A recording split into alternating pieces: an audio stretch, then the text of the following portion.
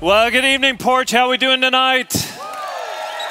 Hey, it's so good to see you. My name is Timothy Ateek. I'm one of the teaching pastors here at Watermark. I want to give a huge shout out to some of our Porch Live locations. We've got Porch Live Fort Worth, Porch Live Boise, Porch Live Des Moines, and Porch Live Scottsdale. So glad that you guys are tuning in tonight. And then we've got a lot of people right here in Dallas, and so glad that you guys are here as well. So several years ago, almost a decade ago, I was the executive director of a ministry in Waco called Vertical Ministries, which is a ministry on the campus of Baylor University. And Vertical met on Monday nights, and hundreds of students would gather together, kind of like what we're doing now, to worship and to study the Bible together.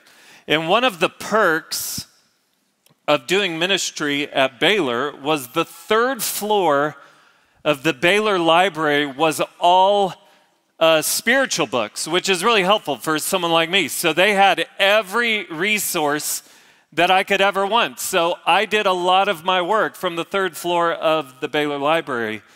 And I will never forget this one time that I went up to work at Baylor's library. I went up, and it was during finals week, and so the library was packed. Usually it was easy to find a space.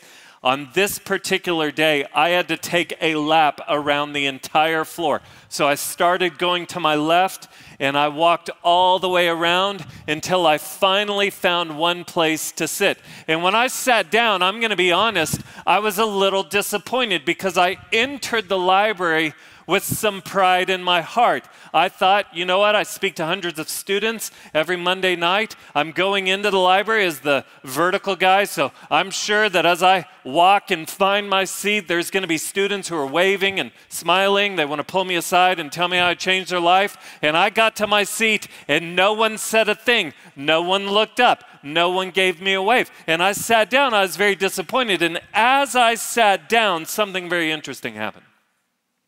Because as I sat on my seat, I looked on the seat, and there was this stream of toilet paper on my seat. I was like, that's so interesting. And so I began to trace the toilet paper to its origin, and it was the back of my pants. And so what I realized is I had just taken a lap around Baylor's third floor with a string of toilet paper about this long hanging out of my pants. And in that moment, who I thought I was and who I actually was collided.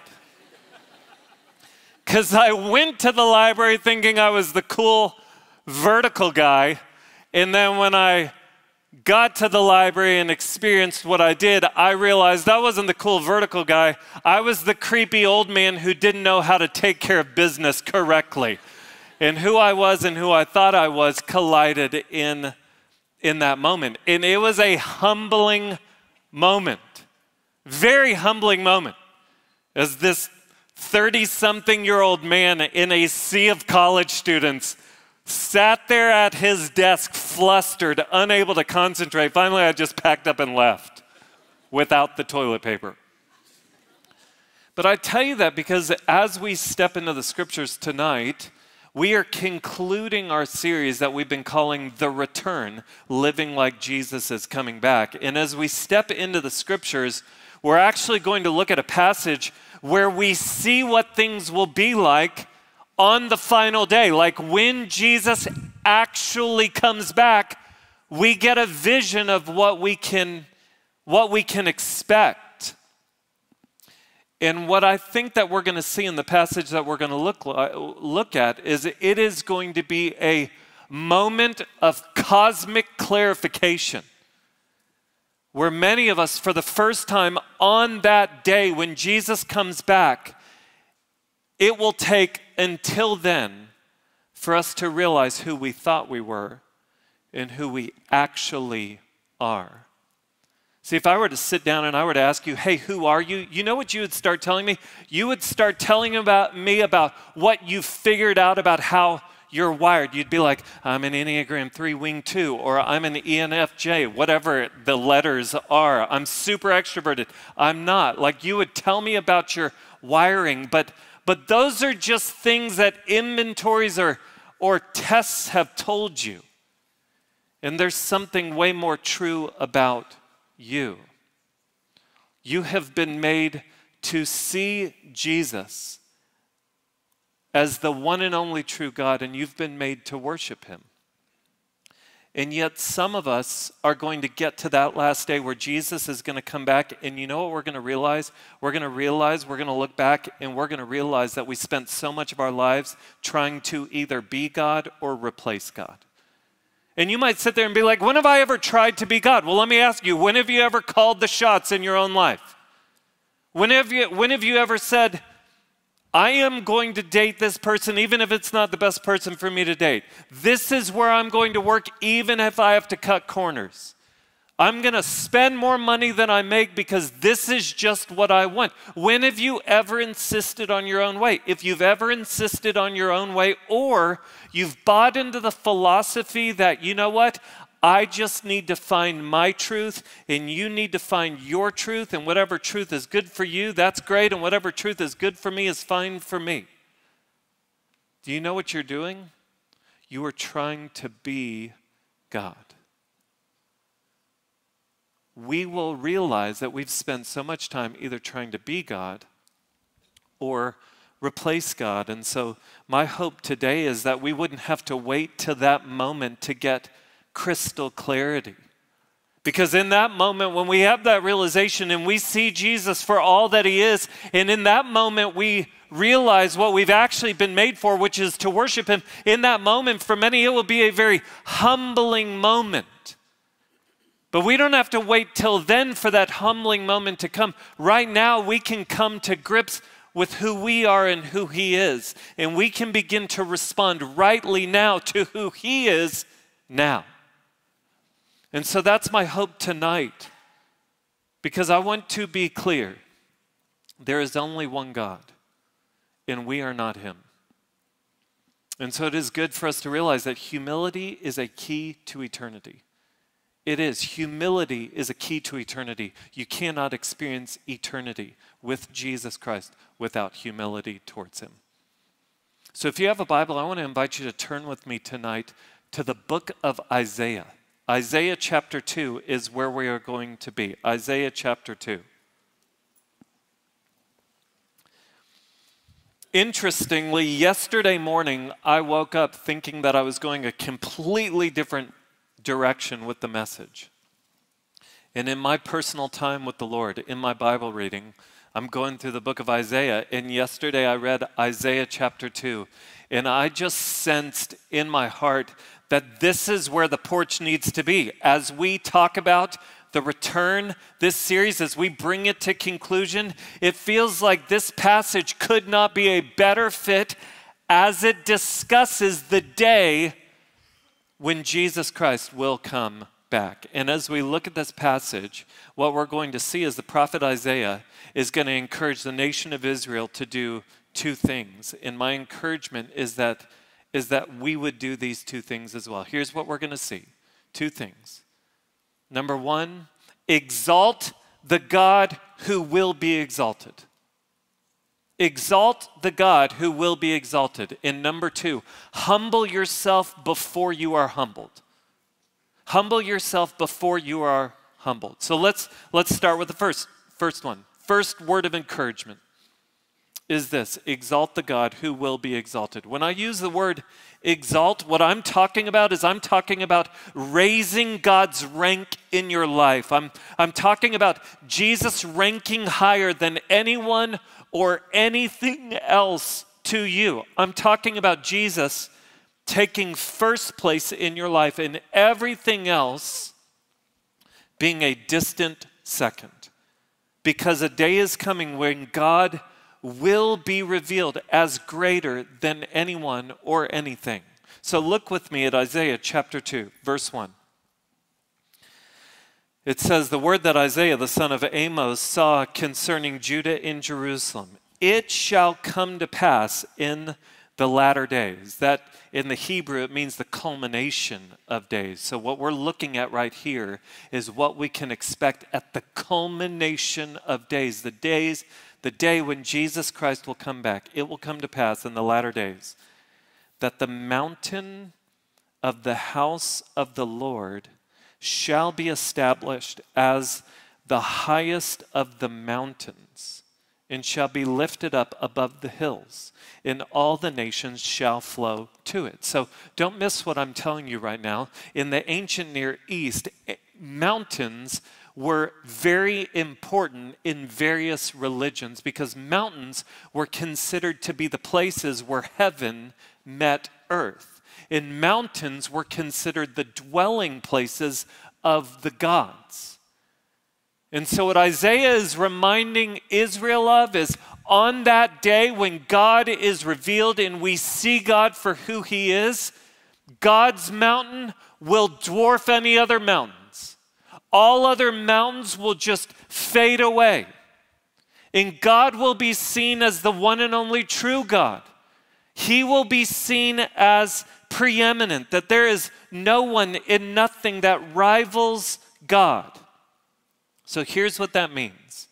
If the Bible is correct, then when Jesus comes back, there is going to be this cosmic clarification where we will find out that there has only been one true God, and when his majesty and his splendor is revealed in such a way that every eye on the planet will see him, we will realize that all along, every single day of our lives, he was the only one who deserved our greatest allegiance and affection and adoration and obsession. Do you realize that that day is coming where you will have the perspective that no one deserved allegiance, affection, adoration, or your obsession like Jesus did? Anyone or anything else that we have exalted or ranked above God will seem infinitely insignificant in that moment. So the question is, what does it look like now for us to begin to exalt him? What does it look like for us to live now, how we will live for all of eternity? One of the best things we can do is begin to live how we will live in heaven. We should live that way now. If we will spend eternity exalting God, we should spend the rest of our time on earth exalting God. If he will take first place in our lives in heaven, he should take first place in our lives on earth. But first we have to identify, what do we tend to exalt above God? I'm going to show you something that I'm probably going to regret. My freshman year in college, I was in a dating relationship, and I still have the mementos from that relationship. Now, the question is going to surface in your mind. Why do you still have that stuff? So here's the reality. It was in my parents' house for years, and I looked up in the closet, and I saw it. I was like, that'd be a great sermon illustration. My mom never threw it away when she was cleaning out, and I was married. My wife knew that I took it. Like, I'm not at home like, my precious. Like, it's not like that, all right? So just to be clear, I'm not a freak. I'm not a weirdo. Like, this is just, it's just, I had it. So, and if you're the girl and at some point you see this, I'm sorry. I promise I'm happily married. Like, I'm not, anyway, okay. This was a Beanie Baby that she gave me. She sprayed it with her perfume so I could, you know what I'm saying. So there was that. This right here was this is called a mouse pad when we used to need mice for our computers. It was a baseball glove. I didn't play baseball, but there was a collage of her pictures so that I could always see her. So that's that. This is a pillow that we have a picture of the two of us ironed onto. So yeah, that's great. This unfortunately broke, but for you young people, this is called a CD, a compact disc. It's titled For My Perfect Boyfriend. That's this guy. And then this will make you throw up in your mouth. And some of you guys went to A&M and you're like, not this again. God help me. But this, to be clear, I made this. And this is so dumb. This is a printout of every, don't judge me, of every message conversation. Hey, therapy has been super helpful. Now, let's just pray and get out of here. That's just... So, question. The disappointment in your faces, like, it's real. Question. And if you've seen this and know the answer, don't yell it out. How long do you think we dated?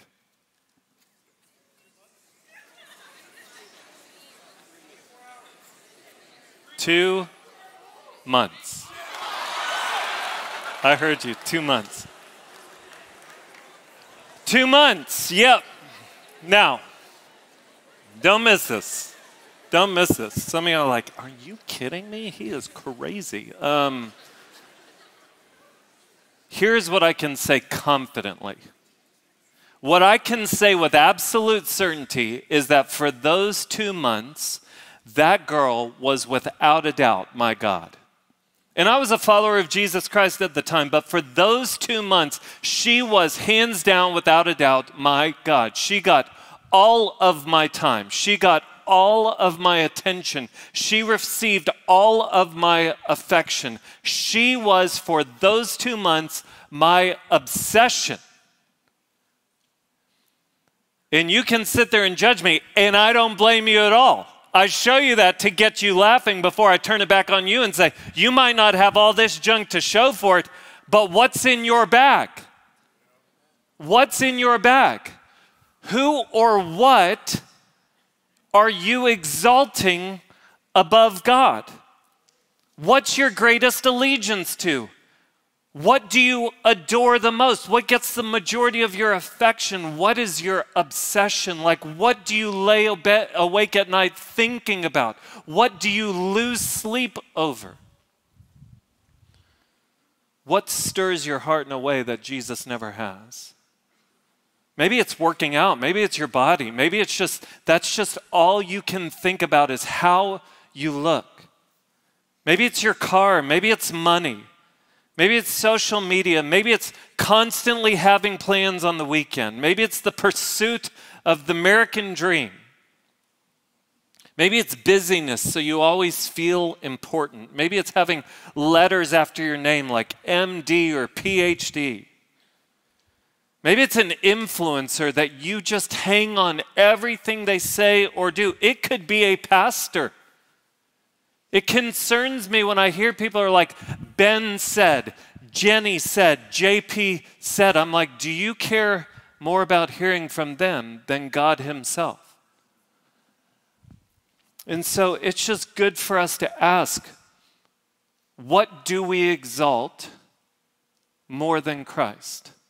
What takes first place in your life, in mine? Do you want to know the realization that I had as I just thought about all this stuff? Do you know what I felt once I got out of the relationship and got perspective? I felt embarrassment. I felt embarrassment that I had such a strong obsession in such a short period of time. My fear is that some of us are going to eventually see Jesus face to face, and in that moment, what we're going to realize is that we had far too weak of an affection for far too long of a period of time. C.S. Lewis puts it this way. He says, it would seem that our Lord finds our desires not too strong, but too weak. We are half-hearted creatures fooling about with drink and sex and ambition when infinite joy is offered us, like an ignorant child who wants to go on making mud pies in a slum because he cannot imagine what is meant by the offer of a holiday at sea. We are far too easily pleased. Some of us, we lay in bed at night restless. Do you know what's happening is your soul is longing for the one for whom it's been created, Jesus. He's the only one who can satisfy the deepest longings of your soul. I said this on the first week of the series, so I just want to say it again. Don't wait until you see Jesus to finally see Jesus. Don't wait until you see Jesus to finally see Jesus. Don't wait for that day for Christ to finally be exalted. Today is the day for him to take first place and everything else to take a distant second. So you might ask, well, what does it look like for Christ to be exalted in my life? Well, here's the good news is if we keep reading in Isaiah chapter 2, what we get is we get a picture of that day when Christ comes back. And what we see is we see people exalting Christ, and it's very instructive. So look with me back at the text. It says at the end of verse 2, and all the nations shall flow to it. Flow to what? To the mountain of God. Verse 3, and many people shall come and say, come, let us go up the mountain of the Lord to the house of the God of Jacob, that he may teach us his ways, that we may walk in his paths. For out of Zion shall go forth the law and the word of the Lord from Jerusalem. He shall judge between the nations and shall decide disputes for many peoples, and they shall beat their swords into plowshares and their spears into pruning hooks. Nation shall not lift up sword against nation, neither shall they learn war any more. So do you see what we see there? We see that a day is coming where a magnitude of universal proportions of people will be seeking and hungering for God.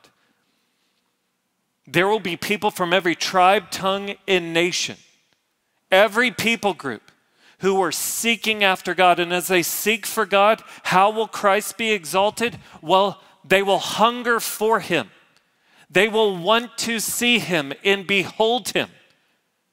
They will want to learn from him. His word will be supremely authoritative in their lives. His ways will be the only true way. That's what it looks like to exalt Christ. Now it's for you to position your life to where you consistently gaze at Jesus Christ, for you to see him for who he truly is. It's waking up each morning and coming to his word and saying, Jesus, I want to see you in your word. I want to learn from you. You have a right to speak into my life. Your ways are the best ways. I choose you, Jesus, about anything else in my life. Your way is the best way. You, Jesus, have a right to rule in my heart and in my life. That's what it looks like to exalt Christ. And what we see is a day is coming where Jesus' rule will be realized throughout the earth. That's why you see the spears are turned into, or swords are turned into pruning hooks or into plowshares. What is that imagery? It's that items of war become farming tools, because Eden in some way will be restored. Paradise will be restored. And we will have the privilege of spending all of eternity in the presence of Jesus. Here's what you need to know. One thing that I see happening, especially with young adults, it happened with my group of friends coming out of Texas A&M, is sometimes we take intermissions between Jesus being Savior and Jesus being Lord. And so we want Jesus to save us from our sin, but we don't necessarily want Jesus to save us into a new life with him where he begins to lead us and direct us and call the shots. And so we want Jesus to be Savior, and it's like, yes, I'm so thankful that you are my ticket into heaven. But Jesus isn't just Savior, he's also King. What do kings do? Kings rule. He's given you his word so you can know his ways. He's given you his Spirit because his Spirit wants to make you more like him. So here's what you need to know. When Jesus Christ went to the cross, when he sacrificed himself, when he endured the wrath of God for your sins and mine, when he walked out of the grave victoriously, he didn't just do it to get you into heaven. He did it to get heaven into you now. He wants to make you more like him now. And that happens by us beginning to exalt him, by allowing him to take first place. If you're here tonight and you're not a follower of Jesus Christ, you're not a Christian, someone invited you, let me just say, I'm so glad you're here. The Porch will always be a place where people who don't know Jesus can come and just explore and ask questions and figure it out. But you might have just heard me say that a day is coming where God, the God where Jesus is God, will one day be shown to be the only true God. And maybe you have believed in another religion or another God, and what I'm saying is confusing to you or frustrating to you. Here's what I would just say to you. We live in a world right now where we want to act like heaven is kind of a ski mountain, and there's a bunch of different lifts to get to heaven. And so as long as you find your way to the top and I find my way to the top, it really doesn't matter because they all end in the same place. But here's the question every religion needs to answer. How do we imperfect people get to be with a perfect God? How do we down here, imperfect people, get up there with a perfect God in a perfect place, heaven? It's impossible. No matter how hard you try to get to Him, you will always be imperfect. See, the good news of the gospel is that God came down the mountain to get us. Jesus Christ left heaven and came to earth. The eternal Word of God took on flesh, Jesus Christ. He lived a perfect life. He died in our place. He conquered death. Why? So that He could take imperfect people with Him to heaven. And His perfection would be our entrance, and His perfection would be what sustains us for all of eternity. Do you know Him? If you don't, then let me just encourage you to be careful with the idea of, you know what, I'll just find my own truth. Here's what you have to remember. Just because you believe something doesn't mean it's true. Your beliefs have no bearing on truth, okay? And so you can believe it, but that doesn't mean it's true. Finding your own truth might bring you comfort temporarily, but cannot support you for eternity. If the Bible is true, a day is coming when it will be revealed that there is only one true God. And that one true God has been deserving of your greatest affection every day of your life and will be for all of eternity. So the first thing is exalt the God where Jesus is God. Exalt the God who will be exalted. And then number two, humble yourselves before you are humbled. Humble yourselves before you are humbled. Do you know what pride is? Pride is the posture of your life and heart when you have an inflated view of God, when you have an inflated view of self due to a deflated view of God. That's what pride is. Pride is the posture of your life and heart when you have an inflated view of yourself and a deflated view of God. Humility is the reverse. An inflated view of God, which breeds a deflated view of self. He is great, we are not. He is God, we are not. And so look at what Isaiah chapter 2, verse 5 says. It says, O house of Jacob, come, let us walk in the light of the Lord. What is the light of the Lord? It is what gives us guidance and direction. There's going to be a contrast here because Isaiah goes on and says, for you, God has rejected your people, the nation of Israel, the house of Jacob. Why? Because they are full of things from the east. The sun rises in what? The east. Some of y'all are like, not sure. The east. And so what Isaiah is saying is, hey, you guys are looking to the light of the world instead of the light of God. What he's doing is he's calling them out and saying, you're looking under the sun for life instead of looking beyond the sun to God for your direction. You're full of things from the east. And of fortune tellers like the Philistines, he's saying you're relying on human ingenuity. And they strike hands with the children of foreigners. He's saying, you guys are learning and you're taking pages from the playbooks of people who do not know God. And so what's the result? The result is pride. the result is pride, because what the nation of Israel is guilty of doing is they are trying to be God. How are they trying to be God? Because they're saying, you know what? We can figure out life on our own under the sun. We can use human ingenuity to figure out the best way. They're looking at other people who don't know God and learning from them, and they're saying, you know what? We can do this without God. They're trying to be God. And not only are they trying to be God, they're trying to replace God. He goes on in verse 7 and says, their land is filled with silver and gold, and there's no end to their treasures. They were looking to material wealth and stuff to be their God. Their land is filled with horses, and there's no end to their chariots. They were looking to security to be their God. Their land is filled with idols. They bow down to the work of their hands, to what their own fingers have made. They're looking to man-made religion to be their God. They are actually making gods and finding their fulfillment in them. That's what they're doing.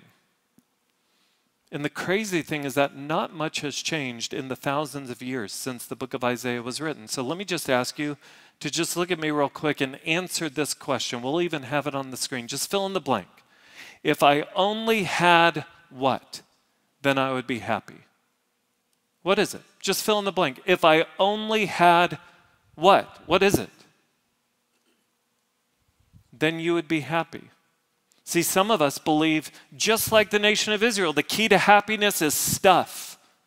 It's stuff, it's material possessions, or it's status. You want a job title that you're proud to say when you are in groups of people, because it will give you significance. You value stuff. You want to drive the car you want to drive. You want to live in the apartment complex you want to live in. You want to go ahead and buy a house now.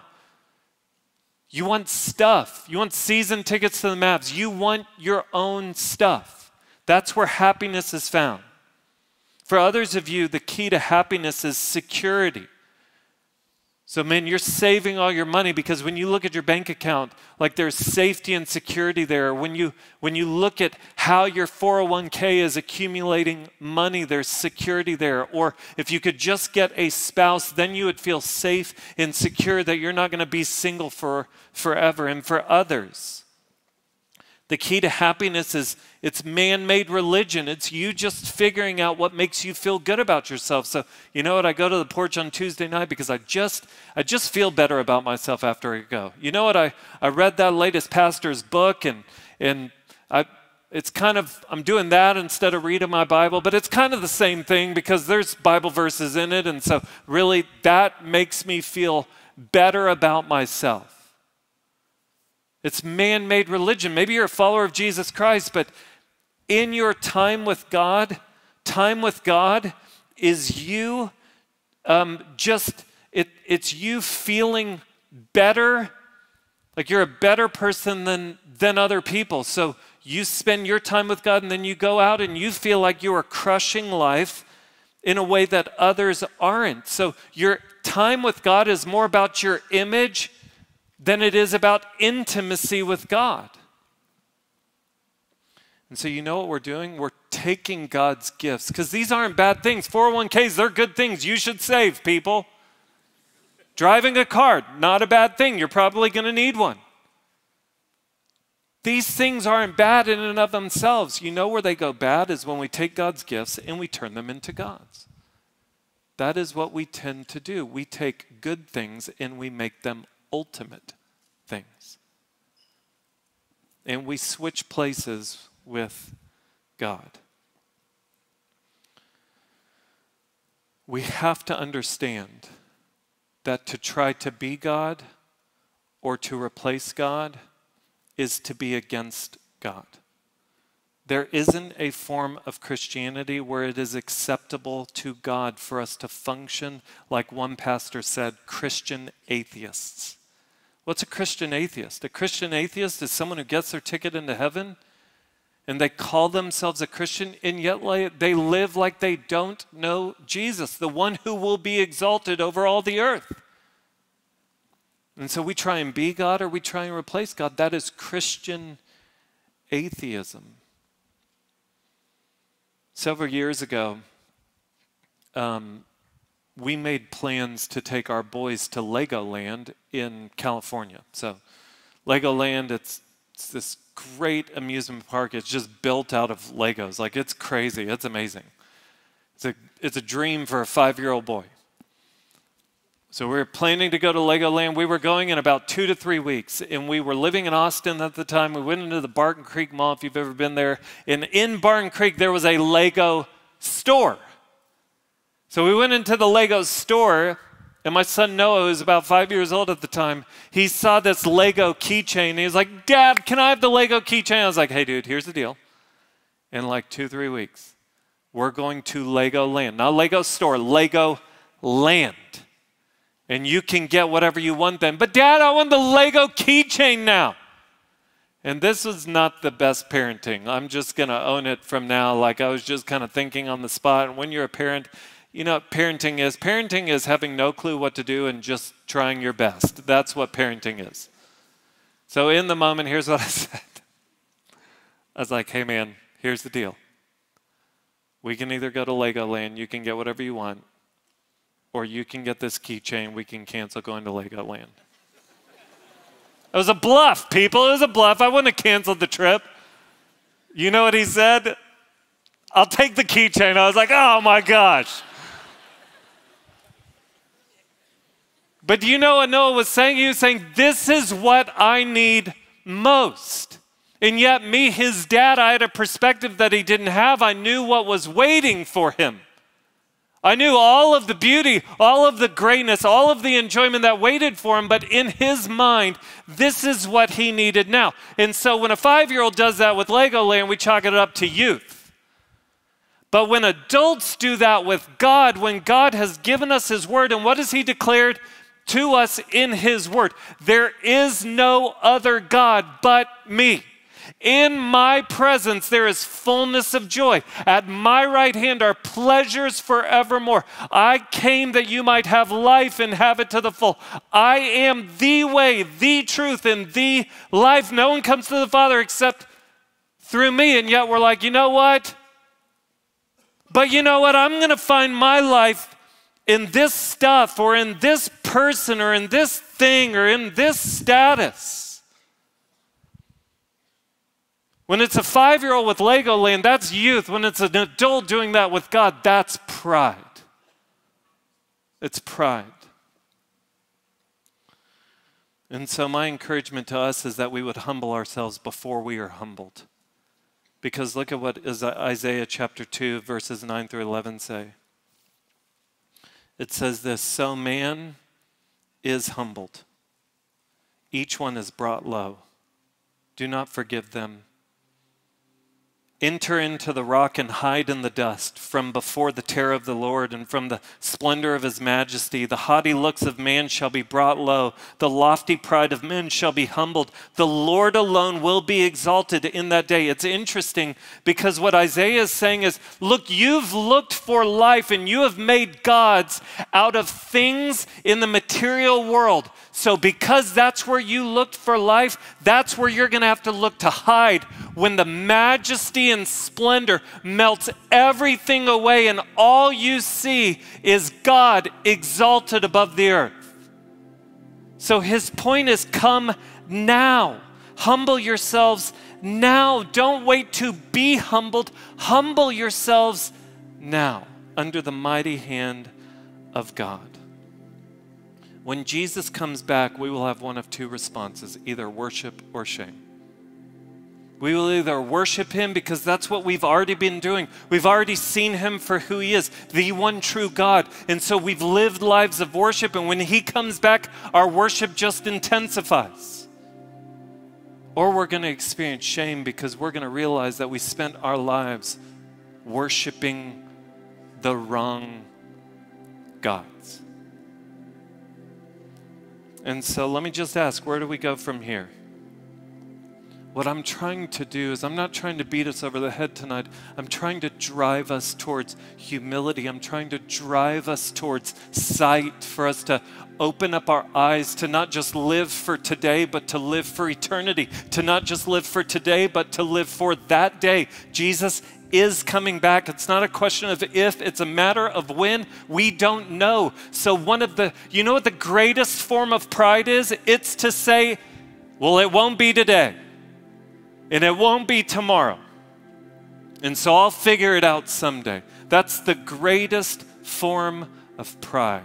Because what you're saying is, I know that I'm fine until I decide to get right with God.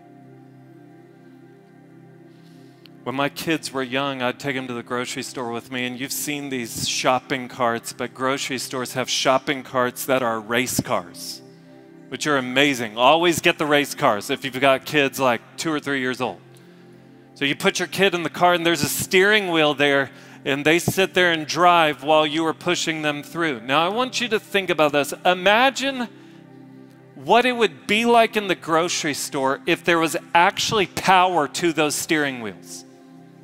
Can you imagine the madness, the chaos, when little toddlers have their way? Now, thankfully, there is no power to those steering wheels, and there's a good parent who's in control, running the show. See, we all have to come to a realization that there is a difference between who we think we are and who we actually are. Who we think we are is we think that we're God, that we're in control, that we can figure life out on our own, that if there's power to the steering wheel, we can flourish. But who we actually are is we're the toddler in the shopping cart. And left to ourselves, we're broken. What we all have to do is we have to look back and we have to see that there is a good, perfect Father who is directing our lives. And His Son Jesus has come to restore us into right relationship with the Father. Why? So that we can live life with Him. Humility is the key to eternity.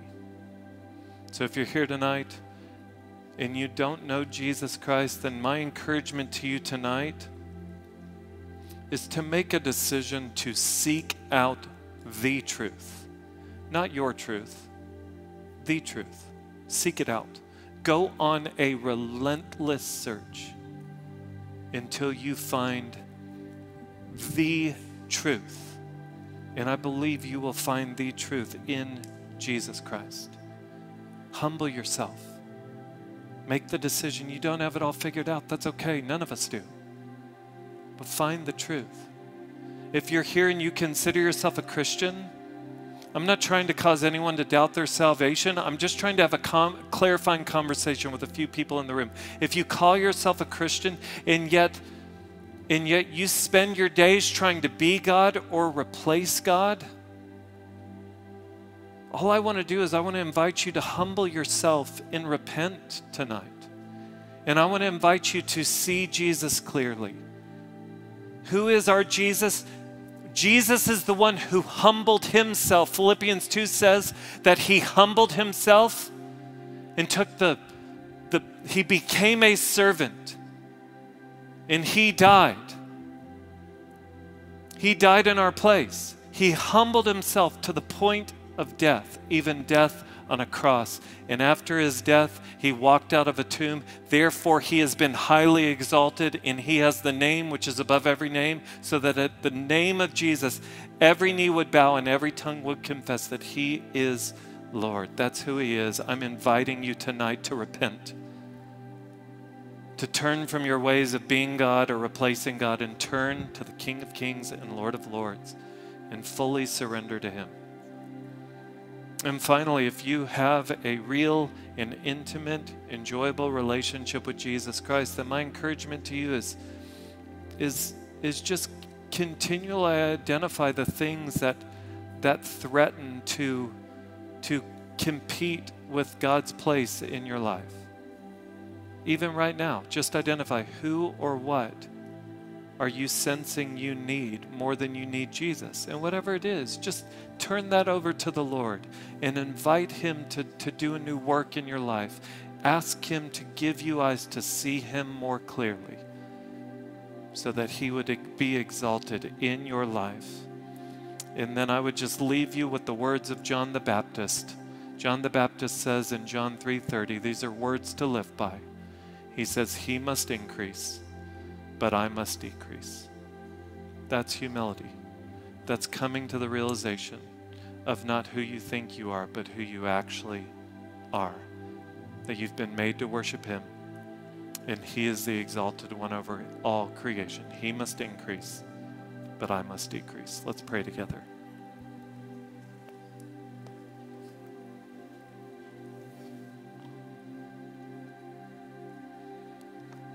Lord, if there's anyone in this room tonight who doesn't know You, then my hope and prayer, even in this moment, is that they would sense that You are reaching into their lives, opening up their eyes so that they can see You clearly, Lord Jesus. I pray that there would be someone tonight who would put their trust in You. And if that's you, if you're here tonight and you're just saying, yeah, I want to say yes to Jesus, if that's you, just right where you are, just pray in the quietness of your own heart. Say, Lord Jesus, I want You to be exalted in my life. Thank You that You died for me. Thank You that You rose from the dead for me. Would You come into my life? Would You forgive me of my sins? Would You begin to lead me in a new life?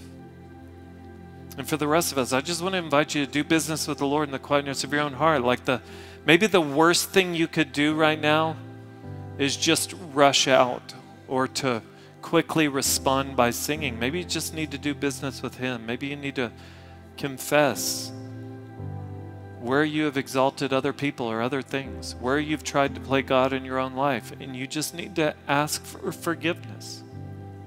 You need to experience His grace. Whatever He's doing in your life, respond to Him now. Lord Jesus, we need You. We love You. Be exalted in this place for our good and for Your glory. In Jesus' name.